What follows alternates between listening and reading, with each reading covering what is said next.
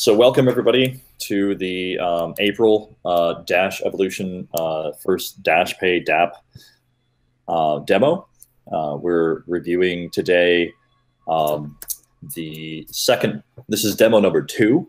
I'm Chuck Williams, UI UX Tech Lead for Dash. Joshua, Suba, you want to introduce yourselves? I'm Joshua. I'm a front-end developer on Evolution. I'm Suba, and I'm the UX designer on Evolution. So as I mentioned, this is demo number 2. Last time we demonstrated the first DApp full stack mock demo. It included a basic contact request response and denial flow built on top of a simulated locally managed mock blockchain on a virtual masternode, or what we call a VMN, with a React front-end interface. This time we're going to demonstrate a mock payments flow within the contacts context. So when I speak of context, I'm talking about right now we're working in a proof of concept that we call the Evolution Contacts Manager. And this is just a section of the functionality that we expect to deliver that's really focused around contact management. And in the context of contact management, we're going to navigate through contact and receive payments.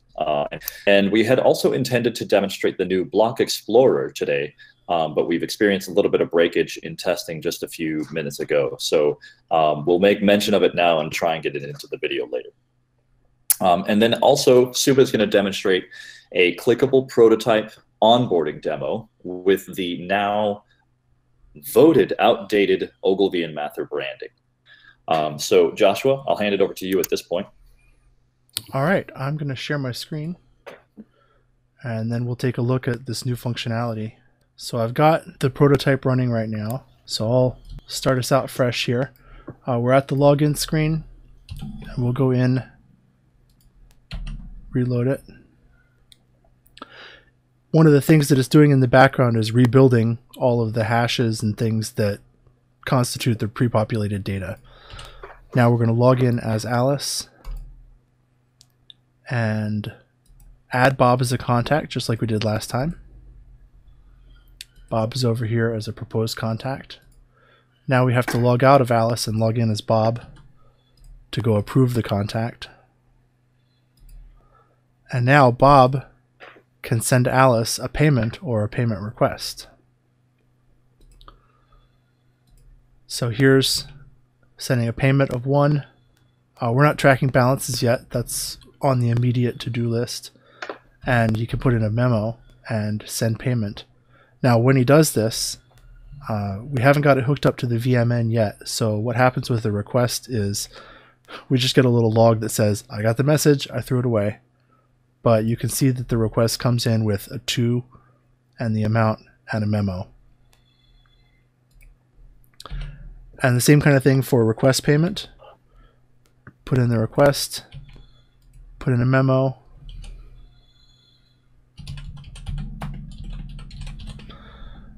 request a payment. Here's the payment message, the request, with whatever memo you typed.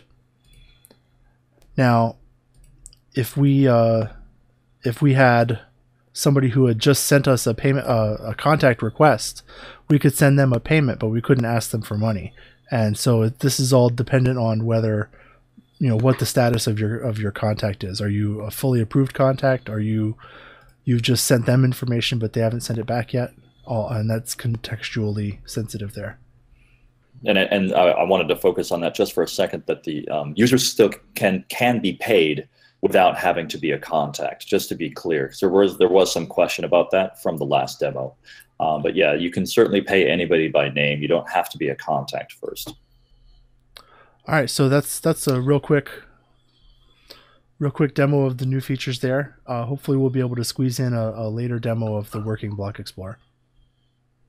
Cool. Thanks, Joshua. Mm-hmm. So now we're going to bring it over to Suba, and Suba's going to walk us through the Evolution onboarding flow that we've worked out from a graphic design perspective. This is a clickable prototype that has the Ogilvy and Mather branding that we will need to update with the new Tharp and Clark branding that has been voted in. So as Chuck mentioned, this is the voter and outdated Ogilvy and Mather branding. So the color theme might change based on the new logo which we get, but the user experience is going to remain solid. So again, this is the introduction screen. Unlike other wallets, we have like a sign in and sign in. This is what we try to achieve through this evolution product. Just we can sign in like any other username and password, and we get all our linked wallets and everything into this one. So right now, we are going to focus only on the sign up flow. And when you click on sign up, we just give an overall view of what's going to happen in the subsequent flows. The first thing is, which is the unique thing about Evolution, is this create account, where you can able to create your own identity on the Dash blockchain network, where you can get a username and a password. Link as many as wallets under this account. And also, step 3 is most important. We recommend to back up your wallet by making sure like the user takes note of the recovery passphrase. So once we get started on this,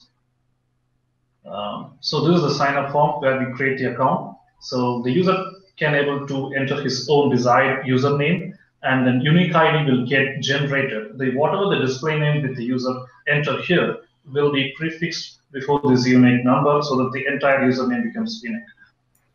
He can choose a password of his choice, and once the account creation has been completed, then he can able to create a totally new wallet from scratch, or if he already has an existing Dash wallet, he can able to add that into this account, creating a new wallet flow. Yeah, so now a new wallet has been created, and the user still has a choice to like skip this for now, like securing the wallet and directly go into the Dash Pay apps and start using it, or otherwise he can secure the wallet right away. So a general warning about like don't let anyone see this passphrase, and also do not take screenshots because those are totally unsecure. And once the user acknowledges this message, and then we show the actual recovery passphrase.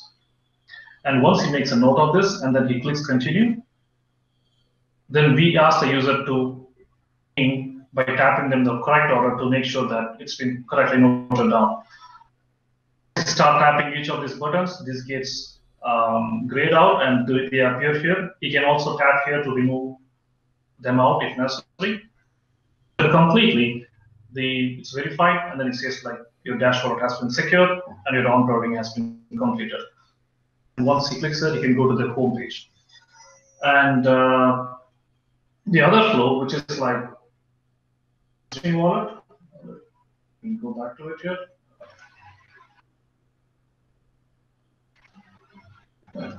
So again, he can also choose to import on wallet by clicking here, and then all we need is the recovery passphrase which he has already saved somewhere here, and then import wallet. So his existing Dash wallet will be linked into his new Dash Pay account. So that's all we have right now here. Yeah, sure. Thanks, Suba. A few notes on what you've just seen. Those clickable prototypes have already received a number of updates and reviews in terms of comments and changes that we'd like to make. And some of those elements are not 100% locked in.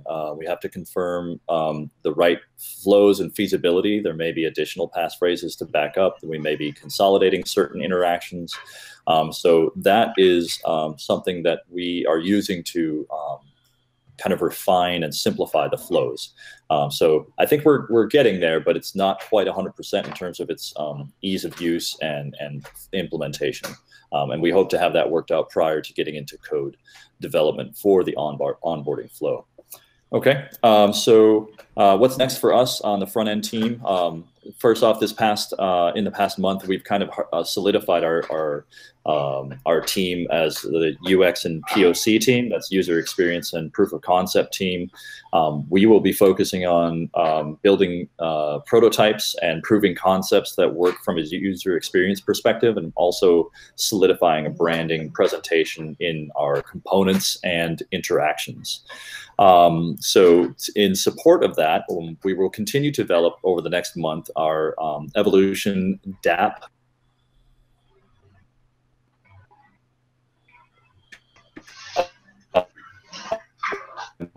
interactions, which is going to be a critical interaction for the Evolution platform, meaning you will have signing devices that hold your private keys, upon which you will use to authorize, authenticate, or approve interactions that may have been invoked elsewhere on the Dash network, for instance, on another computer or by a payment request from another user.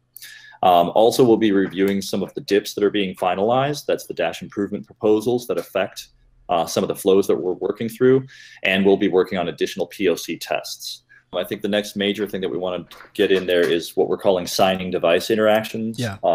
I mentioned that. I got a question. Oh yeah, go ahead, Alex. What's our thoughts on having them skip the secure the wallet?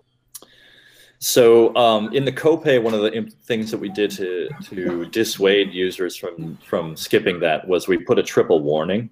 However, I think it should be recognized that there may be reasons to skip through, even if we don't want them to, but we've done the best we can, I think, at that point with a triple warning of, are you sure you want to bypass this step? The thoughts are at this point, I don't think we should prevent it, but we certainly want to be adamant about confirming a backup before one moves on to utilizing the wallet. And I'm using a little bit of lingo here. A triple warning in this case is, you try to bypass it and it warns you once. You say skip again, it warns you a second time, which should get most people's attention. And then you skip again and it warns you a third time with yet another different message. And that's rare enough, I think, to get most end users' attention in saying, oh, this must be really serious. And hopefully they'll read the warnings at that point. Next, I want to show you the Block Explorer. First, we're going to log in as Alice. And just like last demo, we'll add Bob.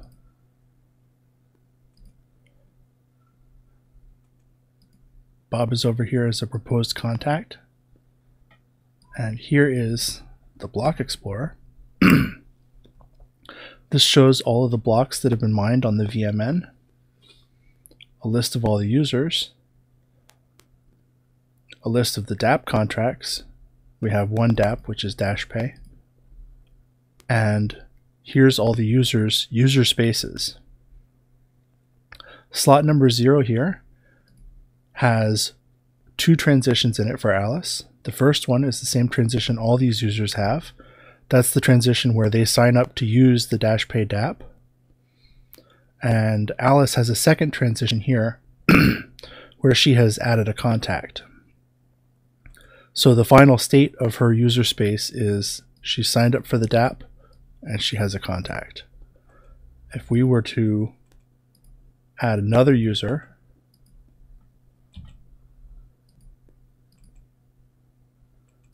now she's proposed 2 contacts. She should have a third transition, and now her DApp has 3 slots, 1 to sign up and 1 for each of the contacts. Transitions can be grouped together, but the demo right now is using 1 transition for every action. You notice that Bob over here does not have anything besides his sign up transition. These changes that we've made on Alice's side, adding Bob as a contact and Charlie as a contact, don't do anything to their user space. They only change her user space. If we sign out and log in as Bob, here you can see the incoming contact request from Alice. This is because in Alice's user space, her transition where she makes contact with him is visible to him. If he accepts it, he'll have a new transition in his user space to add her as a contact. Okay, well, great. Thanks everybody for showing up. Short and sweet demo today.